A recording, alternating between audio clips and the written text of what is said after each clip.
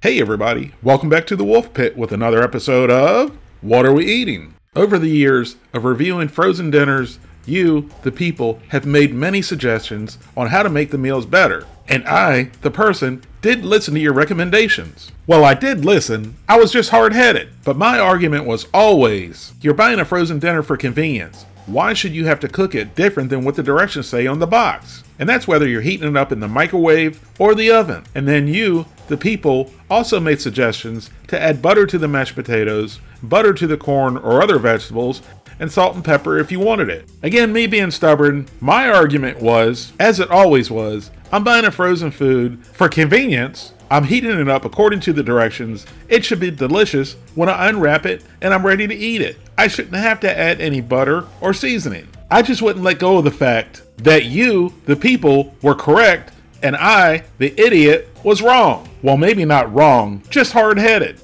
And now I'm forced to eat crow. And the 4 crows I'm getting ready to eat are laughing their asses off at me. How humiliating. Cackle away, you little bastards. I'm gonna have the last laugh.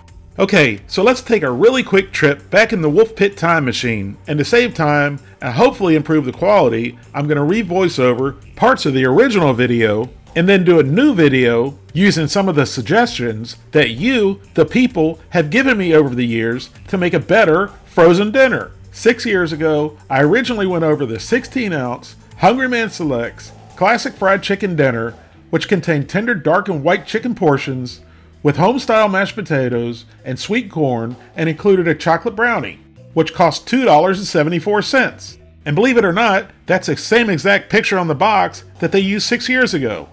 Here's one of the original meals from 6 years ago. And as you can tell, this is when the nerve damage really started setting in on my hands, so that's why I look so awkward trying to open up this meal. And as you can see, this meal was poorly sealed, and the corn was all over the place like someone played soccer with the meal. And at the time, I certainly voiced my frustrations at this meal. There were definitely some choice words used that were intentionally poorly bleeped out, so if you want to go back and watch and listen to the original video, I'll leave a link in the description box, which is quite funny now that I look back at it.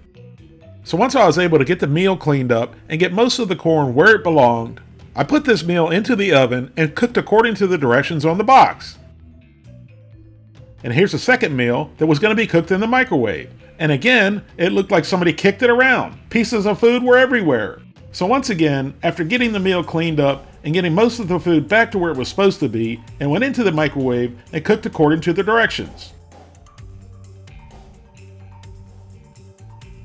Okay, so obviously the microwave meal takes less time to cook, so that was the first one we tried. And the commentary I had on this was absolutely classic. I complained about how bad the mashed potatoes were, and about how you, the people, told me I needed to add butter and seasoning to them, and I basically said that was a bunch of horse hockey. And then I tried the corn, which I didn't have any problem with. It was okay for frozen dinner corn. And next was the brownie, and how do you go wrong with a brownie? It was fine.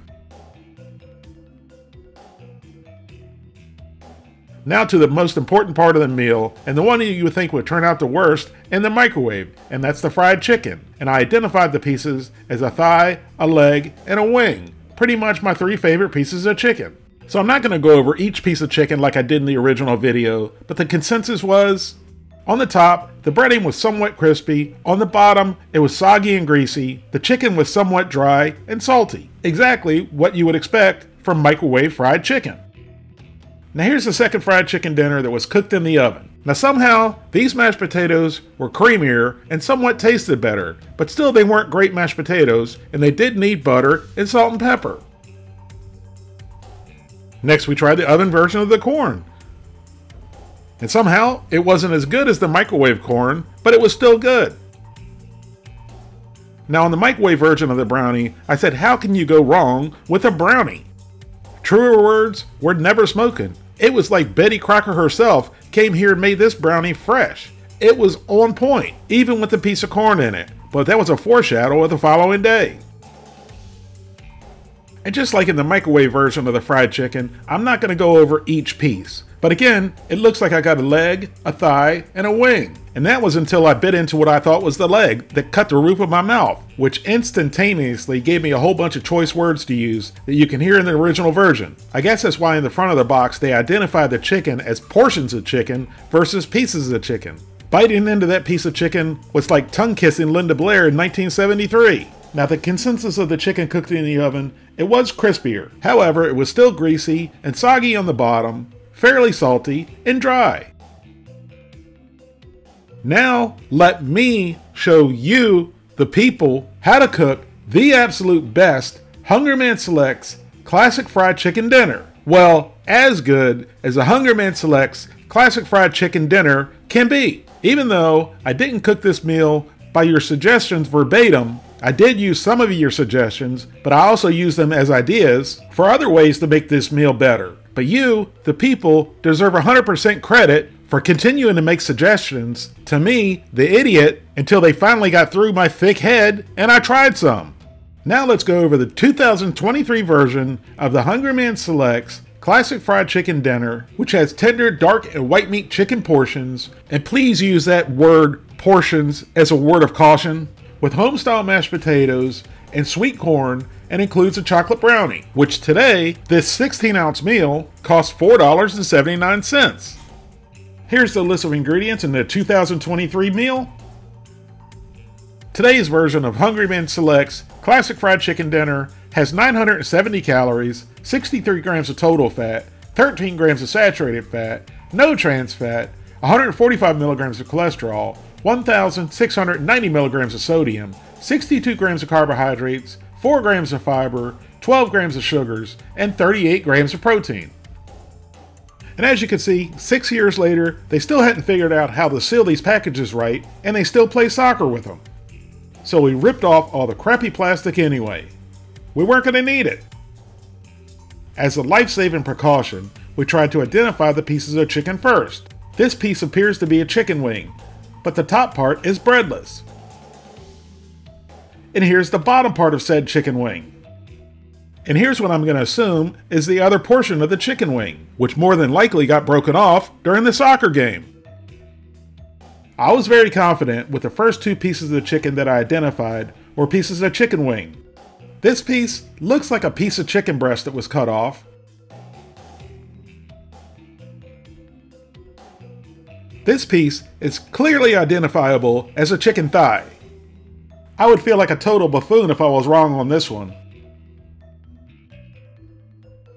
Now this next piece of chicken is totally unidentifiable and is probably just a piece that's thrown into the meal to ensure that it weighs 16 ounces. But after further review, it could be a piece of chicken back. Maybe we should call in a forensic anthropologist.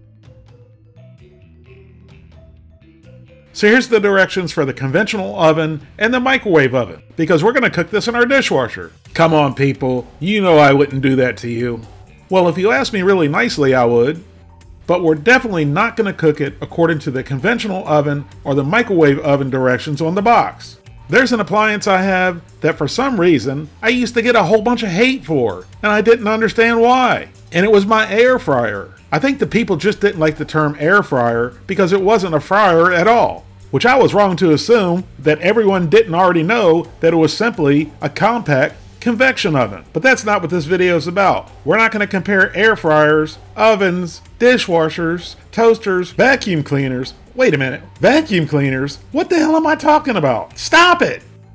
So if there's still air fryer haters out there, take a deep breath, watch the rest of the video, and just be assured I'm not trying to convert you, and I'm not trying to sell anything to you. But for the record, anything you can cook in an air fryer, you can cook in an oven. And anything you can cook in an oven, you can cook in an air fryer. So if you don't have an air fryer, you can do this in your oven as well. But times will vary. Now here's the 4 pieces of chicken in my air fryer, and I really apologize for the lighting. I don't know what's going on. It looks horrible.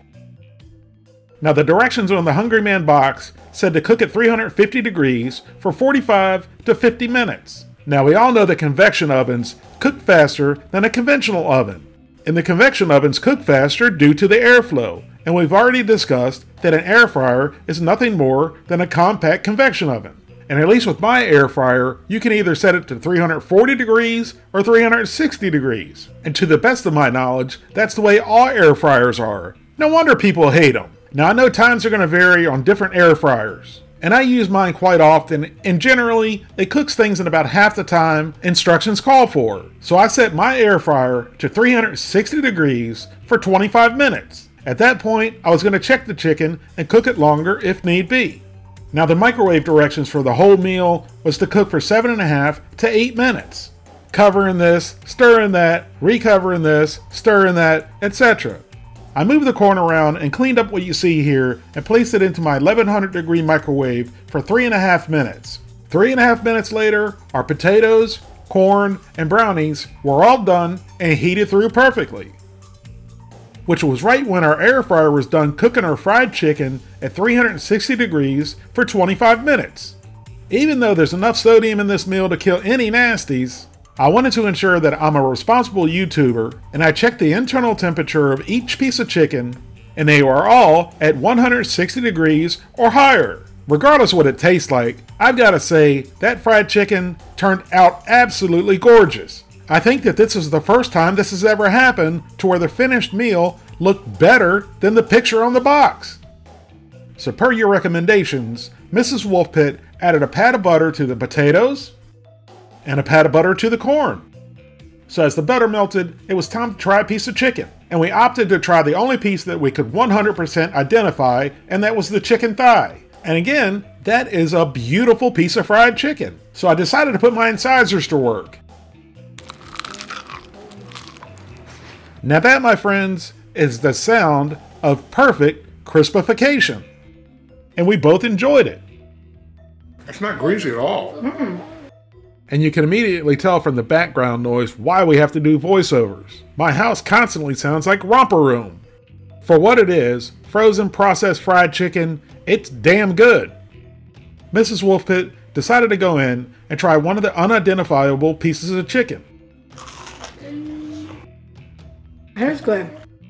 Which once you bit into it, you could tell it was a piece of white meat chicken, which made me concur with my original thought that it was just a sliced off piece of chicken breast. Which while we're on this topic, please, if you never listen to anything I ever say again, listen to this one thing. This little piece of breast also had a bone in it, just like the one in the previous video that cut the roof of my mouth. So please, if you have children, do not let them eat this meal unless you take the meat off the bones for them.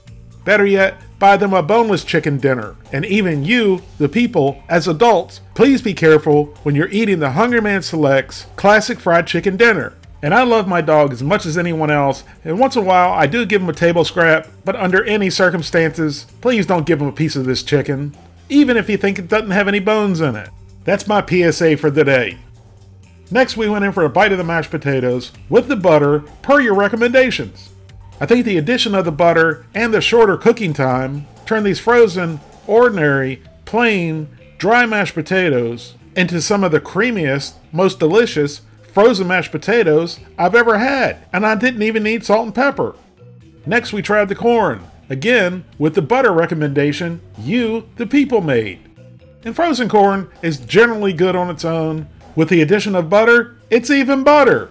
Ah, you see what I just did there? People, I'll be here all week, and there's no other place better to get bad dad jokes. And finally, we gave the delicious brownie a try, and again, it was a delicious brownie. So here's my final thoughts on Hungryman Selects Classic Fried Chicken Dinner cooked the people's way. Hungryman dinners are what they are. They're highly processed, low quality, frozen dinners. Some people don't have the time to cook them in the oven, so they microwave them. Some people do have the time to cook them in the oven, and they don't microwave them. True story. My brother is a bachelor. He works hard every day. The last thing he wants to do after working a 12 or 16-hour day is come home and make dinner. His go-to meal is the Hungryman Selects Classic Fried Chicken Dinner that he cooks in the microwave, and he loves it. I'm not 100% sure at the point I was trying to make there. Other than when you, the people, make recommendations on different ways to cook frozen dinners, don't be hard-headed like I was, and give them a try, because you might end up making one of the best, highly processed, frozen dinners that you've ever had, like I just did. I really enjoyed doing this comparison video using you, the people's recommendations, and I'd like to do more in the future. If you, the people, want to see more, let me know in the comments and hit that like button. Thank you all very much for watching, and I'll see you soon.